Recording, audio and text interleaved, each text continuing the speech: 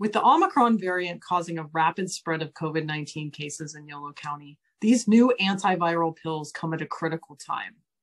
However, the limited quantities available initially mean they won't be available to everyone who gets infected.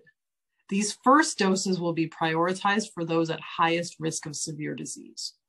Please continue to take steps to avoid infection in the first place, and don't count on an antiviral pill being available if you get infected in the next few weeks.